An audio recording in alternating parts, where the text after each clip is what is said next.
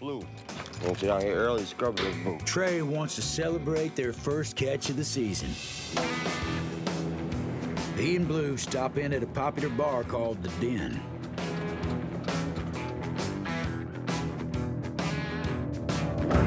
And within minutes, all hell breaks loose. When I got it pulled in the bar, I didn't know what was going on. A bunch of fights broke out, and I went out the door, and I seen them. My cousin, he went outside, and I come out the door behind him, and he was there. And one thing led to another. We ended up in each other's face. And the man always did have a grudge against me or something. You got a grudge against me? You keep giving me this dirty look. We got to find the den. 6, 7 individuals brawling in the parking lot.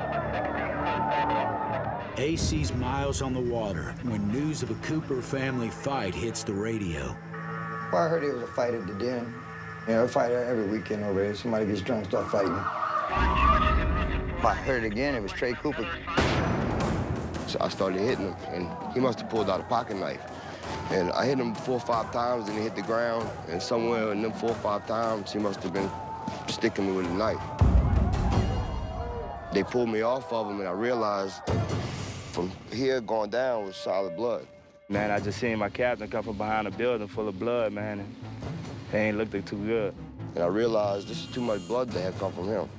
And so I looked at my arm, and it was just squirting blood out of it.